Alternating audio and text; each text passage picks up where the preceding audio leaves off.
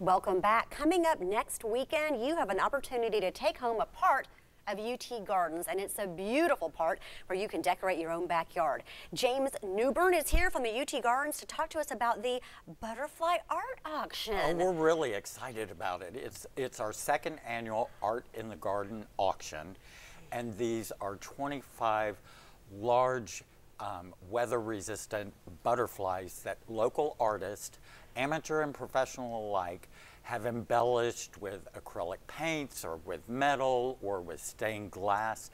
They're just beautiful, and they've been out in the garden all summer for people to enjoy and are still there now. But next Sunday, we're going to auction them off to the highest bidder, with all proceeds benefiting the UT Gardens. So they're weather tested. They've been out there for a few months. Yes. People can go through. So how does the live auction work? It is really fun. We've got Bear Stevenson, a local auctioneer, is doing the auction for us, and people can tour the garden first and pick out their favorites. Then we'll have them all clustered together, and then the fierce bidding then begins. Oh, and you got to have a number in your mind. Okay, how high am I going to go for that? Oh, I might go pretty high for that one. That is beautiful. There you go.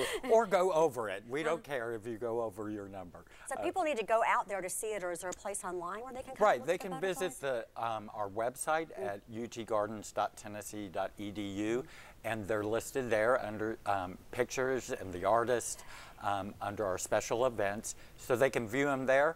Or with the weather being as nice as she said it was going to be, you might as well just come out to the gardens and take a tour around the gardens.